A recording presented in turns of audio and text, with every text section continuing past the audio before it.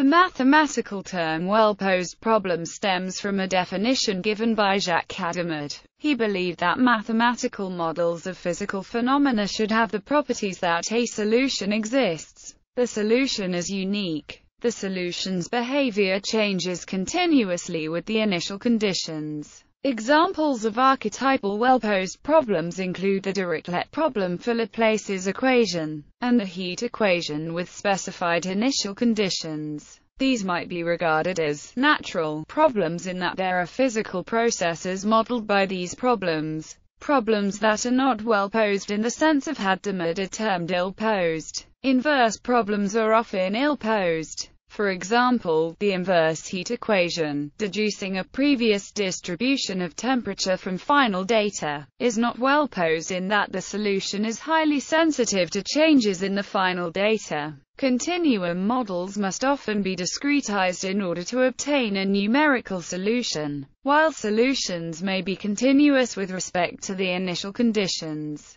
They may suffer from numerical instability when solved with finite precision, or with errors in the data. Even if a problem is well posed, it may still be ill-conditioned, meaning that a small error in the initial data can result in much larger errors in the answers. An ill-conditioned problem is indicated by a large condition number. If the problem is well posed, then it stands a good chance of solution on a computer using a stable algorithm. If it is not well posed, it needs to be reformulated for numerical treatment. Typically, this involves including additional assumptions, such as smoothness of solution. This process is known as regularization. Tikhonov regularization is one of the most commonly used for regularization of linear ill-posed problems.